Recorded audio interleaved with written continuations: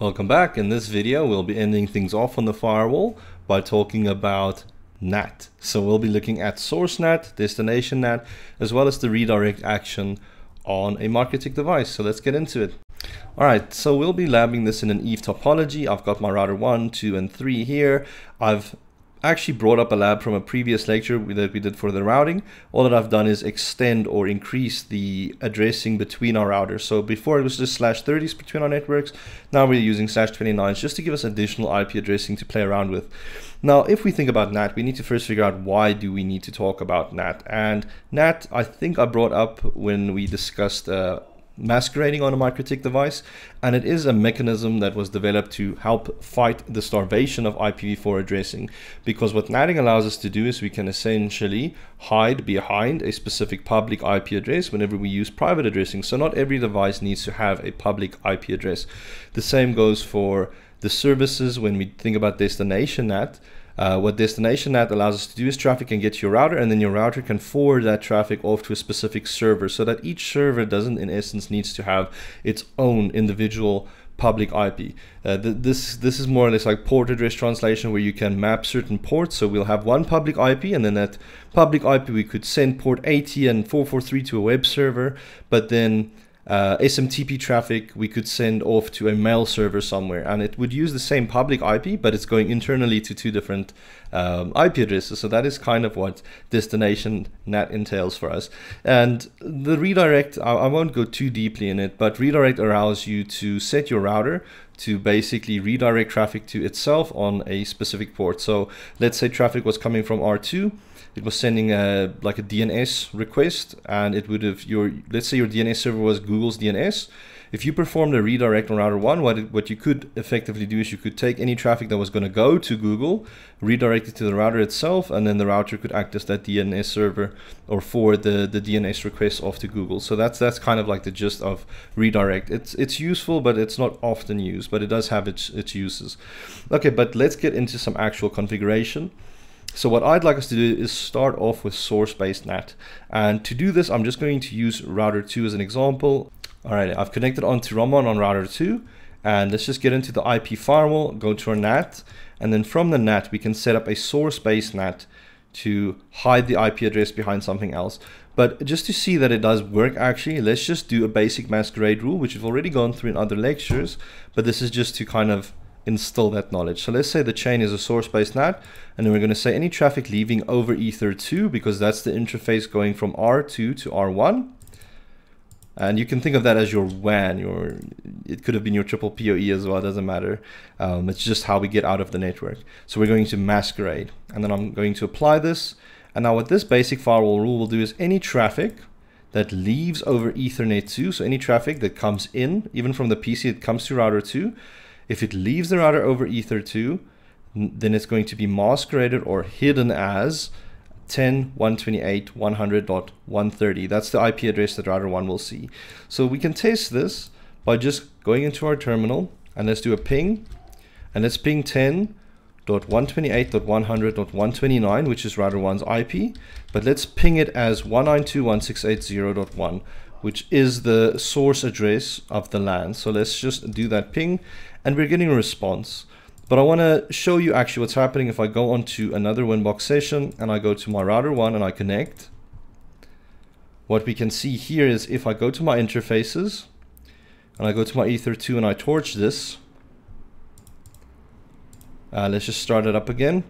We'll actually see there is ICMP traffic. So there's the ping, but we see the ping as coming from 10.128.100.130. We don't see it as coming from the LAN address. So that's a source-based NAT. Now let's just disable that rule quickly on router 2. And let's see if it's still the same type of scenario that happens. So disable.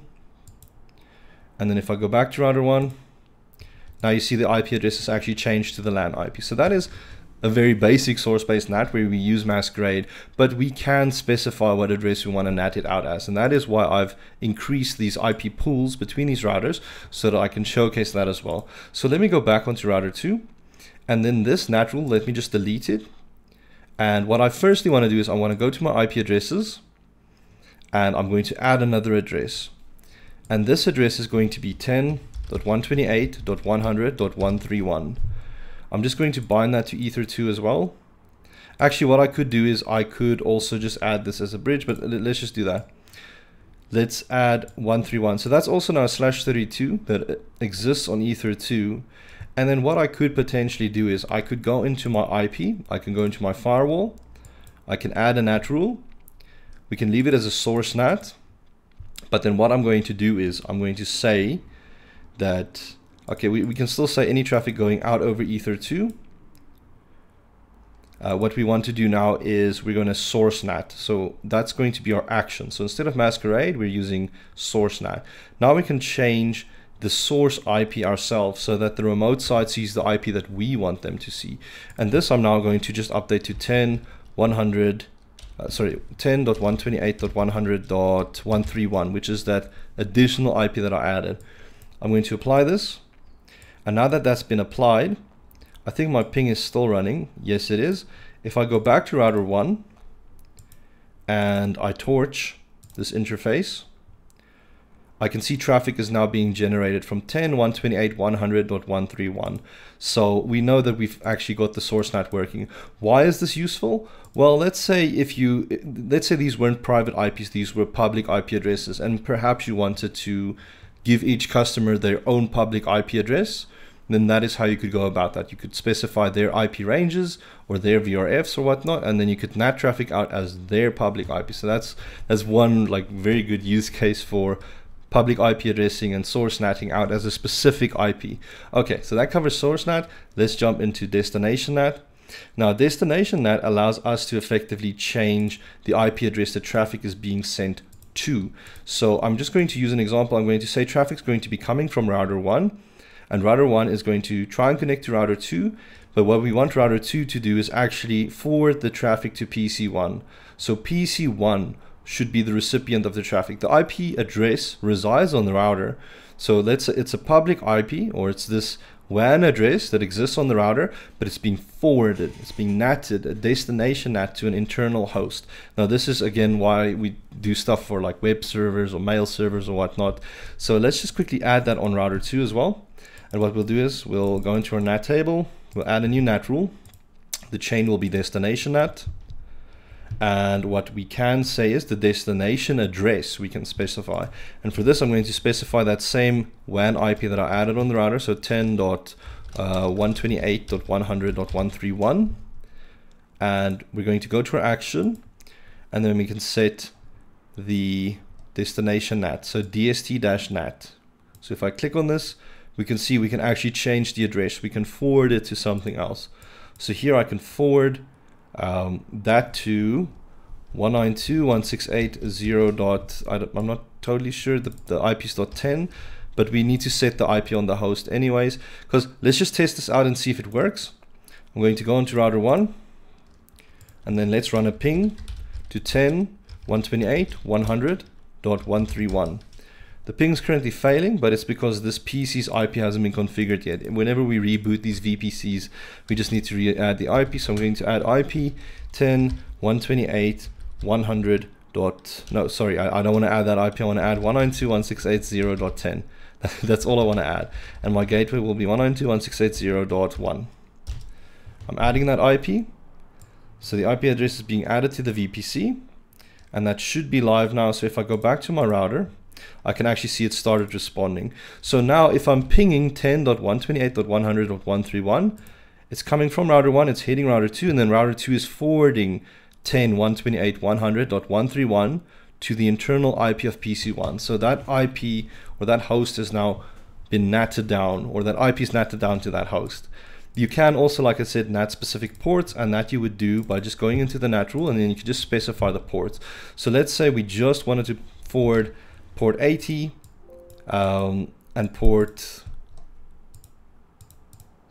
sorry, so we just need to specify TCP as well if we're going to do that. So protocol will use TCP, and let's say the protocol port is 80, then we can forward the ports 80 to that as well. So now port 80 will be forwarded to that machine, and I've just copied this to make it 443. So this would, in the event, if that was a web server, it would forward that web traffic to the web server. And now it's just the one IP. But now I can also basically forward other things, like I said, like an SMTP, like port, let's say 25, to a different host, if there was a different host on the network. So now 443 and 80 would go to the 10 or 192.168.0.10, but port 25 would go to 192.168.0.11. So that is destination NAT in a nutshell. All right, so let's just quickly do the redirect bit. So redirect allows you to effectively redirect traffic to the router. So you could set up a NAT rule on router 1, for example, to say any traffic coming from router 2 that wants to get to a server on the internet, rather just redirect it to me, so it will use your router and you can redirect it on a specific port. That is what redirect does. So let's just add a redirect rule on router 1. Let's go to our IP firewall. Let's add a NAT rule. Redirect does fall under the destination NAT chain. You need to use that. We can specify some protocols. So let's say TCP perhaps. Let's also specify the in addresses or in interfaces ether2, because that's the interface that's coming from router 2. And let's set our action to redirect. So now we can redirect to certain ports. So maybe I could redirect to, let's say 23. So that's a telnet port. So, and let's just specify destination address as well. So I'll just put this in as 1.1.1.1. So now, in theory, if router 2 tried to get to 1.1.1.1, on a TCP connection, it would just forward it as telnet to router 1. So let's just test this out. Let's go to router 2 and let's do maybe, let's say telnet 1.1.1.1, or sorry, we need to do system telnet 1.1.1.1. And it says connected to 1.1.1.1, but I highly doubt that's 1.1.1.1. If I do admin and enter, ta-da, I'm on router 1. Router 1 tricked me. My traffic got redirected to router 1. So that is what we can use redirect for. All right, so this will cover up the NAT section, and this is actually all of the firewall that we need to cover for the MTCNA. I'd like to thank you for watching, and I'll catch you in the next video where we'll be discussing QoS. So let's enjoy. Bye-bye.